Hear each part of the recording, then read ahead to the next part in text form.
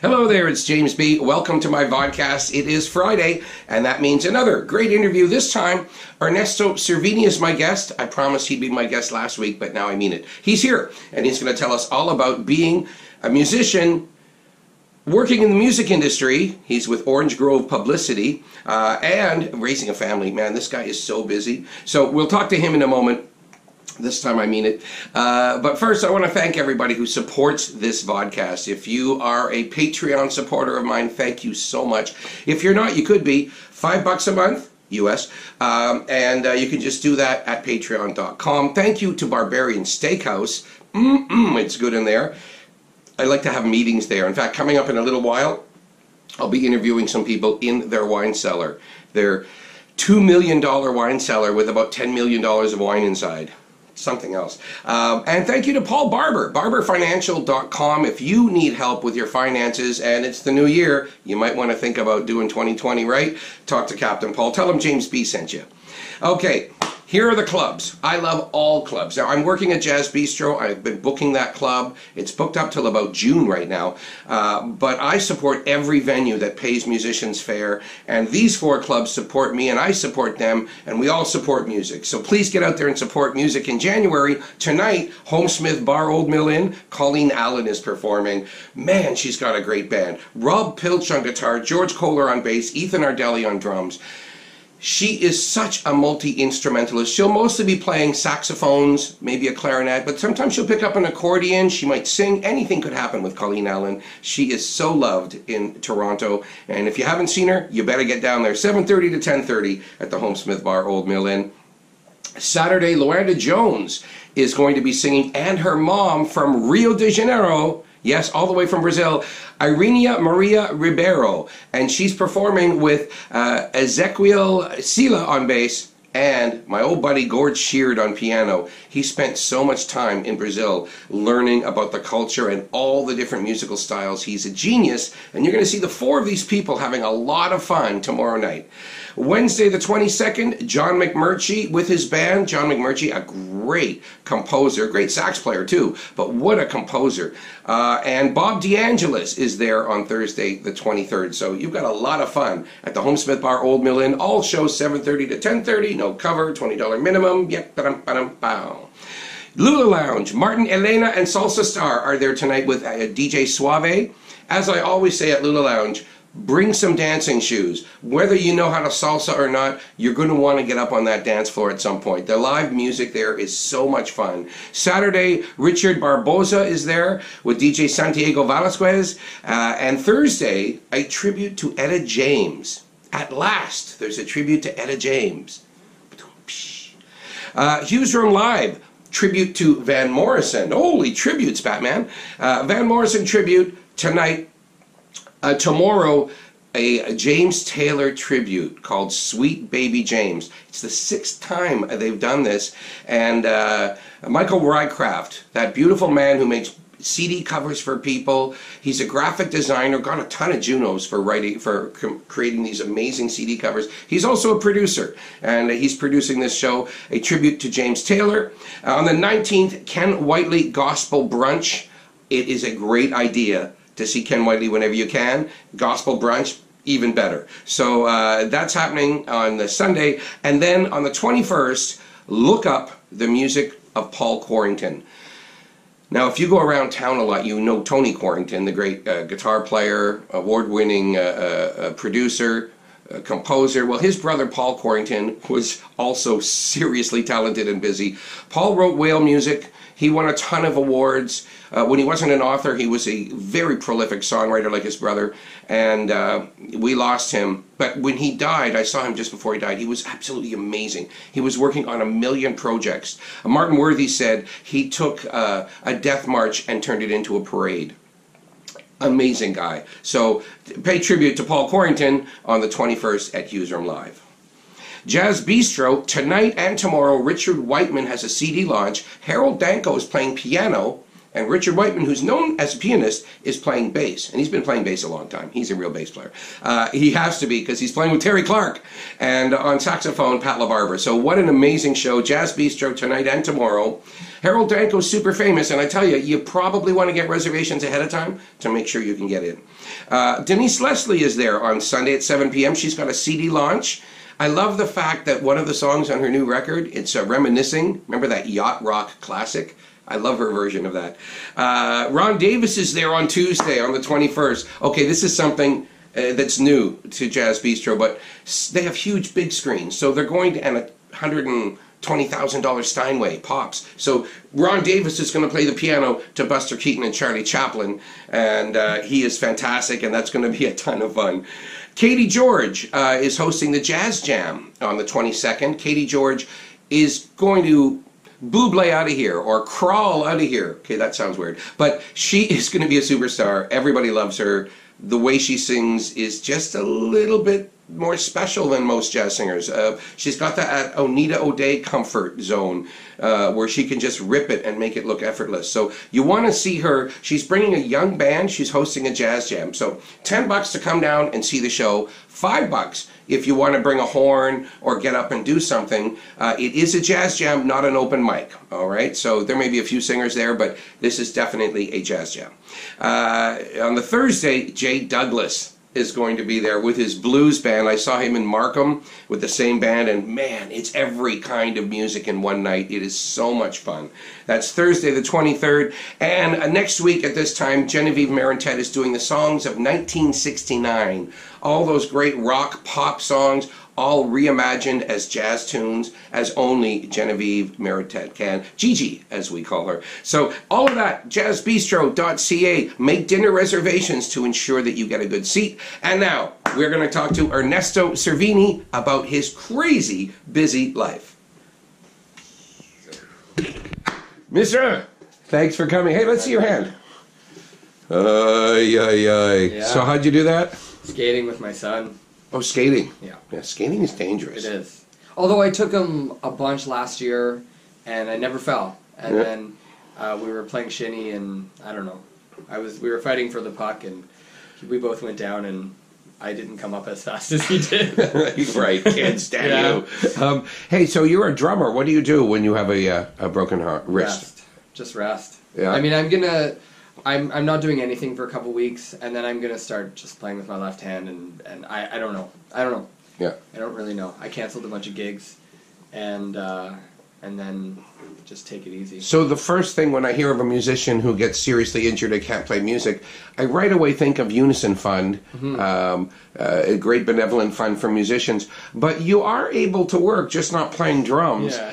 One of the things I want to talk to you about, and we'll get to drums for a whole bunch, talk about music, but Orange Grove Publicity. My God, you guys are busy. Can you describe what it is you do to someone if they were about to... Sure.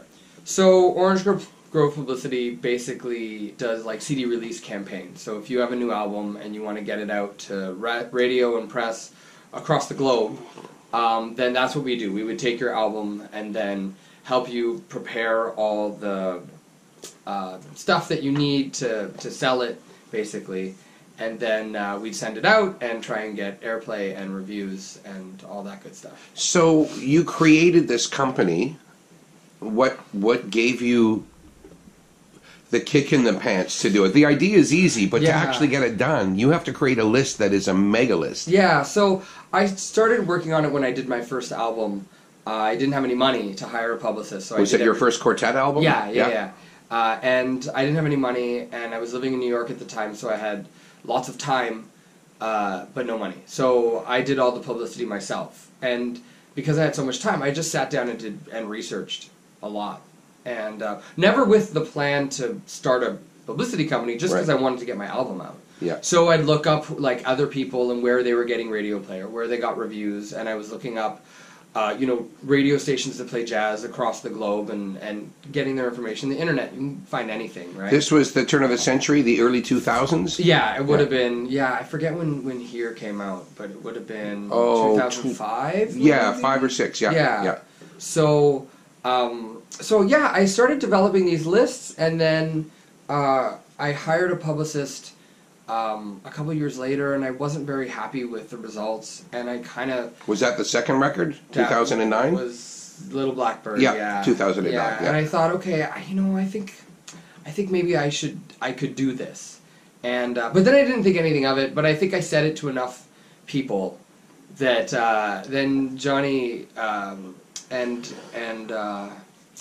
the Hiltz, the Griffith Hiltz Trio, right, was my first client. So they got in touch with Johnny. Got in touch with me. That was a fun record they made. Yeah. And I got it. It was a great album. Yeah. So they got in touch with me and said, we're doing this album. We want you to be our publicist. And I kind of went, okay. I keep saying I could do it, so I may as well try. Right. And we did a really good barter. So Johnny helped me with my website and set up my logo for me, and I did their campaign for pretty cheap. Yeah. And because I said, listen, I'm learning, so right. This may or may not work. Yeah. And if it doesn't work, I don't want because I have to be really careful. I'm dealing with all of my peers. My clients are also my peers, and I play music with Johnny. Right, you can't be messing around. No, I have to be really, really careful because I can't afford to make any mistakes. So it started kind of small, and I think the first year I did maybe 3 campaigns, and then the next year I did a couple more, and then it quickly snowballed. Do you have employees? I do. Yeah. So Dan Fortan. Great bass player, is also my right-hand man. And then we have a wonderful vocalist in the city named Jenna Marie, and she's our social media guru. So she does all the social media for us and for our clients. You still believe in sending, sometimes, not always, because sometimes you send it out electronically, but you also sometimes send out CDs, actual CDs. A lot of people still prefer it. A lot of I know I do, but I'm surprised other people do. I know I do. If I like a record, I want to keep it forever. Yeah, and a lot of people want to feel it and touch it and read it, and I kind of get it, and they want to see it in a shelf, not just on a computer. They want to actually, before they do their show, go look at a shelf and say, okay, I'm going to pick that one and that one and that one. And they see the spine. I have some guys who will send me angry emails when I send them the CDs that are really thin and don't have a spine. Yep. They send me these angry emails back. I need to burn it to another one and take an old jewel case and make a spine for it. Yeah. Well, okay, I'm sorry. Yeah, right. It's not my CD. That's right. I do believe if people are going to make CDs, going a little above and making the packaging awesome is a better reason to buy it. But I agree. Sales are down, right? It's hard because I have a lot of musicians who come to me and say, "Do I need to make physical copy?" And I always tell them, yeah, you absolutely do, because for any send out that I do of a new album, I'm probably sending around 180 to 200 physical, and I'm sending about maybe 80 to 100 digital. So if you don't do physical, you're cutting out 2/3 of the people that I can contact. Right. Because they just won't take digital. So I'm guessing the reason is they want to see the commitment to that someone spent some money and is proud of something and really went to that effort, right? Yeah, I think so. And I think it's also it's an issue of also a lot of the people who do radio and press for jazz are older, and they're used to CDs. Right. And that's what they want. Yeah. So when someone sends me something, if I don't know them, okay, I'm in radio, you send me something, it comes from Orange Grove, I'm going to listen to it. Right. If it comes from somebody in Nevada that I've never heard of, and you might not even know who I'm talking about, but anyway, I get a million records from this company in Nevada, and they're not even jazz records, and I feel bad because they're sending me CDs, and I'm saying, please stop. I don't need this landfill. It's not. I can never play this music. Right. And I was under the impression that she was probably charging them $5 a pop for every record she sends out. Right. Making a profit of $2 or $2.50. And then not caring whether it's listened to because of the amount. Right. With you, your numbers, if it's 180 globally, that's a very realistic number. Yeah, I try and keep it to the people who are getting results. So I'm not going to send it to radio stations who aren't going to play it. Mm-hmm. And I also pay attention to what, with some DJs, they've told me, like, I like really modern stuff. So anything that's straight ahead, don't bother. Or there's other people who say, I only like straight ahead. So anything that's not straight ahead, don't bother. Or I have people that say only singers. and others that say no singers. Right. So I keep track of that in my databases so that I'm not wasting anyone's CDs and money and time and reputation. Yeah, because not only for the client, but also for all these radio stations and for the press that I'm dealing with, I want them to know that I respect their time. And just like you're getting all these CDs that you have no interest in, it's annoying, right? Yeah. I don't want to be annoying. I feel bad for the artists. Right. I really, really only feel bad for the artist. I don't feel bad for the publicist getting it wrong. Right. I feel bad that the artist is wasting their money. Right. And that I'm not going to be able to help them in any way. Right. And the other is some people send you stuff with too many buttons. Yeah. Like you have to press here, download here, listen here. And it should be as simple as possible, because right? you get so many emails every day that you have to, you know, if you read any of these books about business or about promotion, it always says, like, keep your first email really simple, really straightforward, like, and maybe don't even ask for anything in the first one. Just say hello. And like, so, yeah, I usually have, you know, a SoundCloud link and a download link very clearly labeled, and that's it. How much of your time does this Orange Grove take? It's really hard to quantify because it's kind of constant. So I'm working on it all the time, but in little spurts. I mean, I have it. The beauty of hiring someone to do this for you, besides their relationships that they have, is that something that if you did on your own would take you, you know, hours and hours. I have the machine set up. So when I have a new client, it's all like pretty streamlined, so I know exactly what I need to do in what order and when. Stuffing CDs in padded envelopes and shipping them out. Yeah. Following up a certain amount of times. And, exactly. Getting doing reports. All the prep. Actually, the biggest job is doing all the prep before the campaign starts. Just getting everything to creating the individual databases for that specific client, and then, you know, I mean, this stuffing the CD is the last of that whole prep part, like making a one sheet and making sure the intro emails look really nice and all that stuff. But, you know, I don't know. I probably spend, I don't know, at least a couple hours a day. Yeah. Are there artists you don't represent? Are there people that have sent you records that you go, I don't think I can work on this one? Yeah, there have been. I think if it doesn't fit within kind of the musical breadth of what Orange Grove has worked on and is working on so far. I mean, mostly we're doing modern jazz.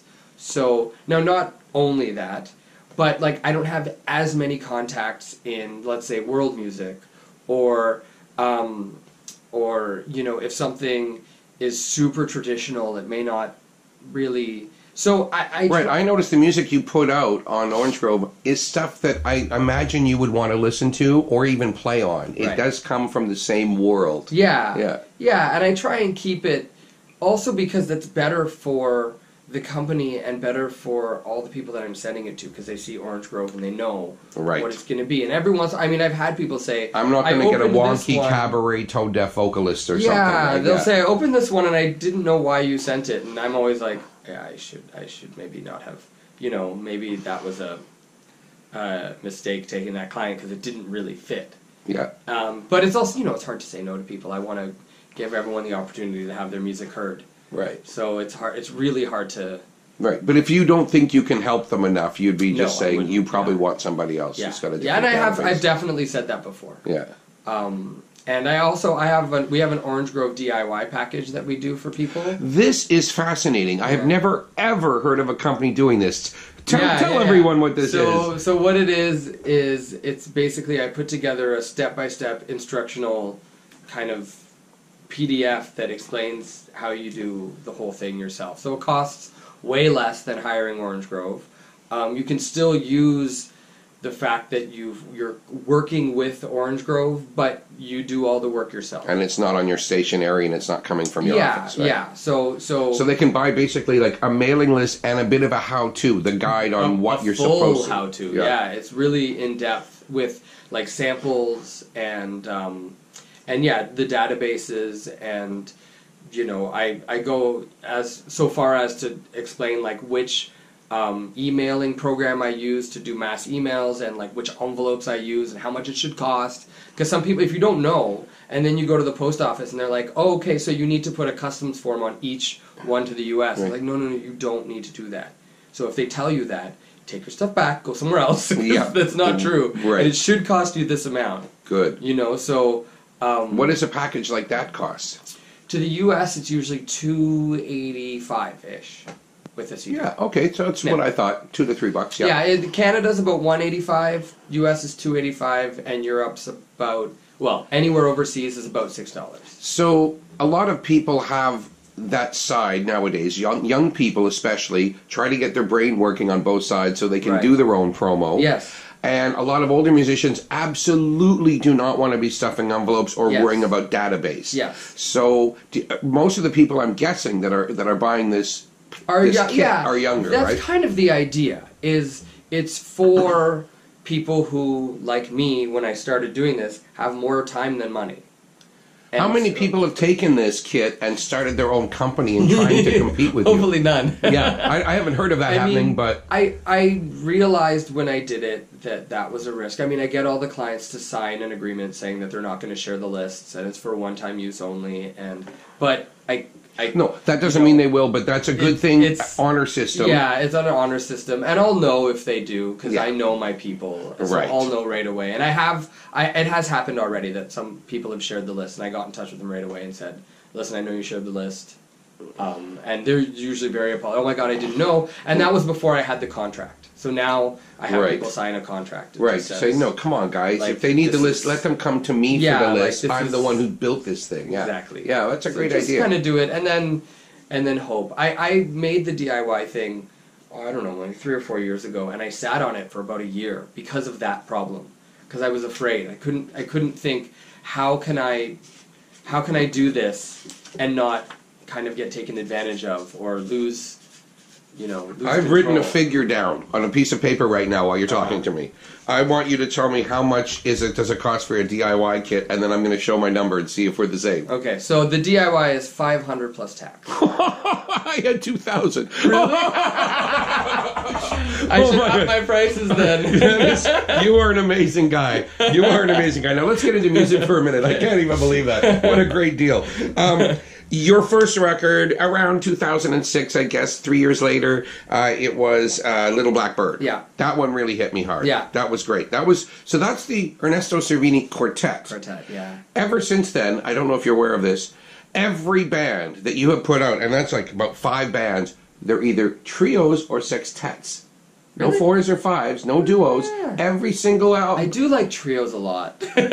You have a lot of trios. I want to go through a list of bands, and if you could describe kind of what it is. Because I don't know anybody in more bands than you. And I know people that play as a session man on every band in the world. Right.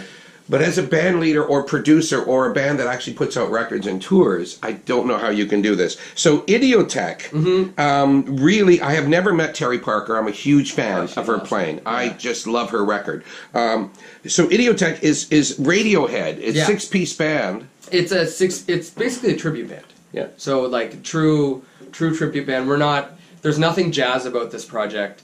It's a rock band. It's a tribute band. We play at like the Horseshoe. A bunch of jazz players. Yeah, it started out as all jazz players. It started out, Don Scott, who's the main singer in the band, is a great jazz guitar player. And I was at a party at his house, and some Radiohead came on his playlist, and a bunch of us were nerding out, listening to it, talking about how much we loved it. And we thought, we should get together and just play some songs. It'd be so much fun. And we did. And then we thought, we should do this again. So we did. And then we thought, we should get a gig at the Transac. It'd be so much fun. Just play some Radiohead for our friends. It'll be wicked. So we did. And then it was, like it's Orange the love Grove. of music. It was very organic, and it just slowly snowballed into this thing that now it's, now we can play for 500 people. Favorite Radiohead album? Sonically. I think it's In Rainbows. Really? Yeah. Yeah, I love In Rainbows. What I loved about In Rainbows is, to me, it was almost like a compilation album. It's like it took everything they had done before that, and then it was a whole bunch of new music, but that was based on all of their, like, some of the songs sound like really early, and some of them are really electronic and sound really modern, and so it was this incredible, like, cross-section of everything they had done so far. And we actually do the whole album, so we do full album show where we'll just do In Rainbows. That's amazing. I thought you were going to say Okay Not Okay. Yeah, well, that's really good too. But that's really obvious. Yeah. Okay, then let's go to tetrahedron. Yeah. Tetrahedron. Yeah. Louise Dennis, fantastic sax player. Yeah. And Rich Brown, a monster bass player. Yeah, so this is electric bass. This is electric bass. So it's a kind of a different, more funky, more backbeaty type stuff. But we do some swinging stuff as well. I played with Rich for the first time 4 or 5 years ago with Elena, and I just remember, I knew who he was. I'd heard of him. I'd heard him play before, but as soon as I sat down and played with him, I thought, I need to play with this guy more. And I played with Luis, I don't know, it's a little bit as well. And then I got a series of gigs at the Rex, like a weekly for a month. That really is your training ground. That and Transac are your places, right? So I got a weekly gig there, so every week I just brought in a different trio of musicians that I like. So actually, I brought in that band, and we played a gig. I brought in Toontown with Kelly Jefferson and Artie Roth. I put that group together for one of those, and it kind of just stuck with me. Yep. And so with that band, as soon as we started, we played a couple gigs like that, and then I contacted the guys and was like, I think I want to make this a thing. Like, can we do this more? So did you, but you put out a record, so do you constantly have ideas? I won't call them brain farts because they're way bigger than that. but you have these ideas, and then you actually have to write up a proposal and actually find a way to find a record. Basically. I mean, I think one of the things I do is I just try and pay attention. I pay attention to what works, and when I find something that works, I make sure I make note of it and I don't forget. And then when the time comes or when there's an opportunity, then I kind of grab it and run with it. So the Tetrahedron. Anzik Records. Anzik Records, yeah. So we have a new album. That band has our first album coming out in March.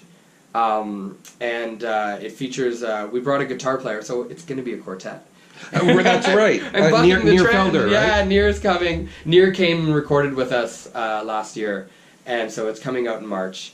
And I'm really excited about it. It's now really was that fun. Was that Factor, Ontario Arts Council? Where would you go to help with funding for something like that?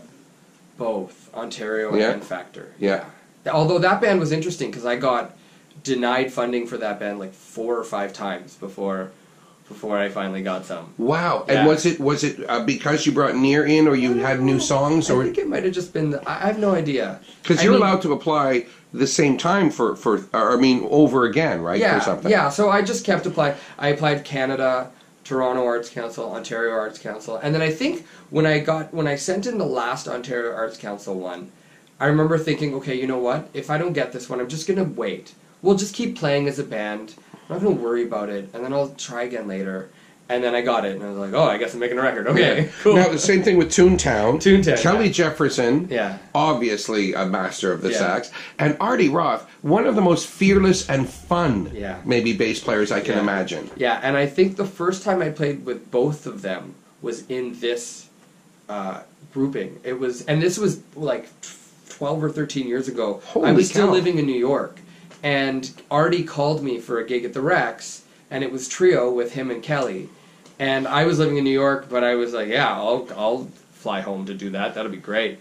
And actually, Dave Restivo had recommended me to him because I wasn't living here yet. So and when I moved to New York, I was a student, so no one really knew me. But I had played a bit with Restivo, so he recommended me to Artie. And again, I never forgot that first gig and how much fun it was. Right. Now you're from here. Yeah. Then you went to New York. Yeah. How old were you when you went over there? I was 21. Wow. Yeah. Whoa, that's got to be fun. Legal drinking age, barely. Yeah, I was. You're 21. barely legal in New York. I was 21, and I stayed until I was 26, and then I moved back.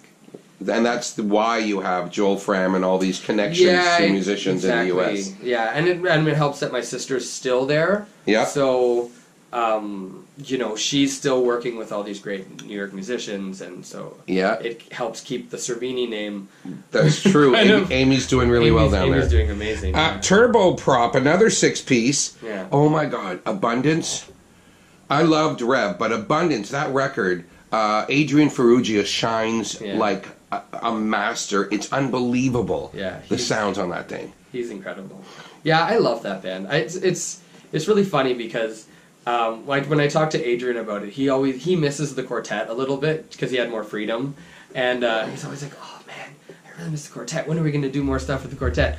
But I just love turboprop. I love what I'm able to do having those three horns. Right. You know, arrangement wise, and they're just so good. Everyone in that, and it's so much fun. And that band really, everyone you've really toured that loves band, right? each other. Yeah, we've toured. We've done Canada. And you probably save money because obviously William Karn and they can room together. William and Tara can room together. Husband and wife, they're good. Exactly. Yeah, it's really fun. So we always have a blast on the road. And the last time we toured was, I guess, a year ago now, right after Abundance came out. Yeah. And now I've started writing. I have a couple. I think we have 3 new tunes already. So I'm going to write some more and then make another album. Here's one. Mem 3. I am a Pennsylvania Grey. I am completely confused. Yeah. When I have a Mem 3 record and right next to a Myriad 3 record. Right. 2 different bands you're in. Yeah. Both trios. Yeah. Both with the 3 in there. Yeah, so what happened, Mem 3 was a group that started with 2 of my closest friends in New York. But unfortunately, we started it like 3 months before I moved away from New York. so the project didn't really have a chance to grow that much. We made 1 album right before I left, and then we kind of played a bunch and we wrote a bunch of new music, and then we made another album about a year and a half after I moved back to Toronto. I was still going back to New York all the time. I didn't have kids yet, so that was much easier. Yeah. And so we made a couple albums, but then we really haven't played much since. Right. Meanwhile, Myriad 3, huge reviews, insane amount of fans from all around the world. That one must have almost surprised you, right? How much? It grew really fast, but it's also, all 3 of us are really committed to that group still. And so I think, how many, we've done 4, did we do 4 albums in like 6 years or something? It was really fast. And Chris Donnelly really came to people's attention because I had seen him play solo piano and he'd already blown my mind. But to see him with you guys, you were called the Bad Plus of Canada. Right. Which obviously is stinting praise in some ways and major praise in others. Absolutely. You have your own voice, you have your own ideas, but boy, that's a good band to be compared to. Yeah, exactly. And I mean, obviously we've listened to them a bunch and we all really like the Bad Plus. So anything like that, absolutely, it's great. Yeah, and Dan being one of your best friends. Dan, and that a grew monster out of bass that player, too, right? though, right? Like when we started, we were close, but we were all kind of, I knew Chris we had been at U of T at the same time, and Dan and I just knew each other from kind of being on the scene. We never crossed paths in school because he started at U of T the year after I left. So we just kind of knew each other from whatever, being around. And then with that band, it just took off really fast. So I remember seeing Dan in different bands when he was very young. Yeah. And man, he could play, he could swing, he could bop. But I think you released the monster in him. I think that's the band. That's the band where you guys went everywhere. Yeah. Like talk about exploration. Yeah. Was that band signed to a different label? We were on Alma Records. Yeah, We're on Alma Records, So you work with a whole bunch of different labels when you make records. Well, Myriad has been on Alma Records since the beginning, and then Anzik Records, I've done my quartet stuff and turboprop stuff with Anzik. I don't think it's necessarily, you don't have to be totally with one label. I think Toontown just released our album on Slam and Media, so so right now I'm on 3 different labels, I guess. And I think the idea is just that you choose what's best for that band, because they're not all Ernesto Cervini projects, right? Toontown isn't my band; it's a collective. It's our band, and we decided that would work really well for us. Myriad is not my project; it's all 3 of our projects, and we loved working with Peter and Alma Records, and Chris already had a great relationship with him. Right, and Peter at Alma only picks a handful of bands. He does not overfill his plate. Absolutely, and it was an amazing opportunity for us. Yeah. And then Anzik Records is run by Anat Cohen and Oded Leverie, and Oded is my brother-in-law.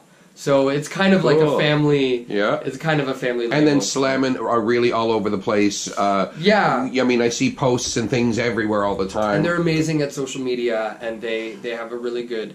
They're getting a really good distribution presence and stuff. So for that band just seemed to make sense. So, and I had been working with some of their other roster of artists as a publicist. So that's how I knew of them.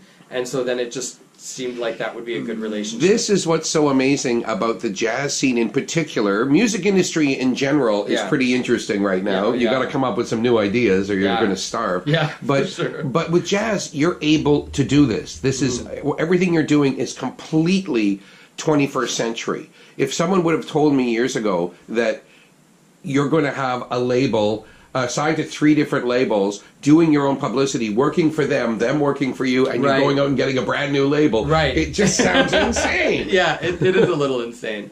But it's kind of just, again, it all kind of happened organically, and I know, I'm very above board with all the different labels, letting them know what's going on and making sure they know, so I don't want to make any. You're touring with this band at this time, Yeah. but you're open for this other band at this time. Exactly. You have been up for so many awards, nominations up the yin yang. But I did see a picture of you accepting the Haygood Hardy Award. Yeah. Tell us about what is that? So it's from SOCAN, and it's for jazz composition, and so.